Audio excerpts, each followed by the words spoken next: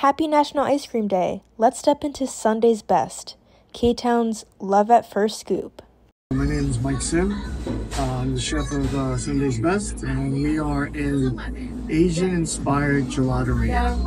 Some of the really big hits are the ones that are garnished, like honey makgeolli, miso caramel. We just came up with pepero and oolong biscoff, and those have been taken off. But really, everything has been really like everyone's favorite.